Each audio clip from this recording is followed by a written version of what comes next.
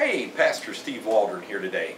I want to talk to you today about the world identified and exposed. Now, in Scripture, the world has a couple different contexts. You'll have like the world, God so loved the world. That's just the people of the world, the inhabitants of the world, that He gave His only begotten Son, that whosoever believeth in Him should not perish but have everlasting life. But then you have the world in a negative context, and Christians are not supposed to love the world. And preachers, men of God, churches teach against worldliness. So we're going to identify that world and expose it today. And it's found in 1 John chapter 2, beginning at verse 15. It says, "Love not the world." Now that's not talking about don't love Yosemite or a waterfall or a gorgeous sunset. These are creations by God, but always worship the Creator more than the creation. Don't ever worship the creation. Just observe it and it has beauty, which is one of the facts of creation, as a matter of fact. So love not the world, neither the things that are in the world. Now why should we love the things in the world? Because when it's talking about the world, it's talking about fallen human nature, of which Satan is the little g god of this world. So the things that come out of fallen human nature, such as sports arenas, such as Hollywood, such as, false beauty standards and different things such as that, such as pornographic novels or something like that. These things come out of the world. Bad music, rap music, these things. So it says, love not the world, neither the things that are in the world system that's coming out of fallen human nature that's under the auspices of the devil.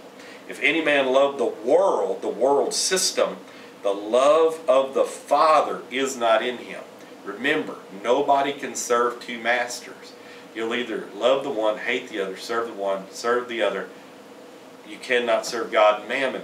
So it's impossible. The love of the Father, the love that you've got to have to be saved, you're either going to love the world or you're going to love God. God's not going to take second place. He's not going to share His glory with anybody else. So this is why preachers, you'll hear them preach many times against worldliness. This is what that's talking about.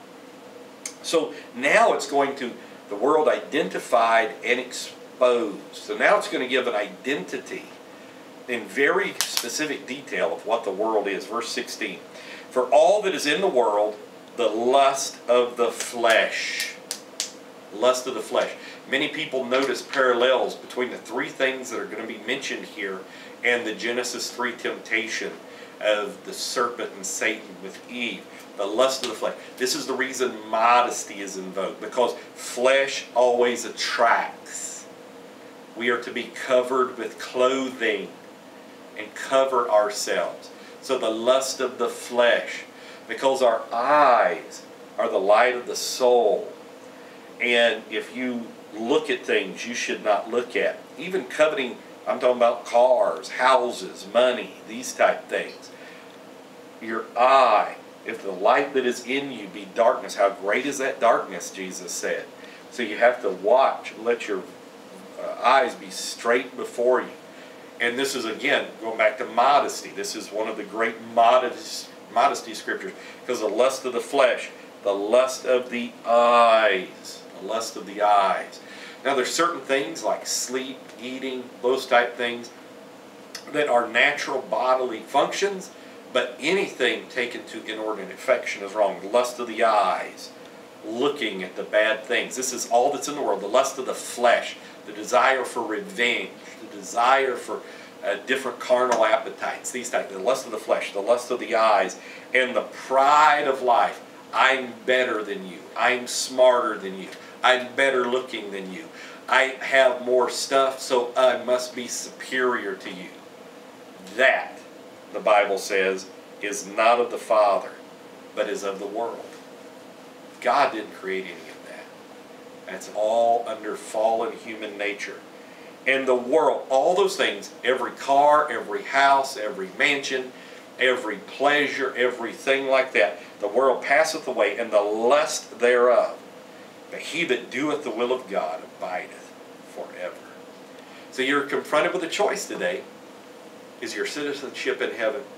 Do you look to Jesus Christ as the author and finisher of your faith? Is your desires in heaven, Colossians chapter 3? Or are you looking around at the world desiring these things? Make a decision today. There's an eternal, wonderful life for you if you make the right decision and obey the Word of God. Repent.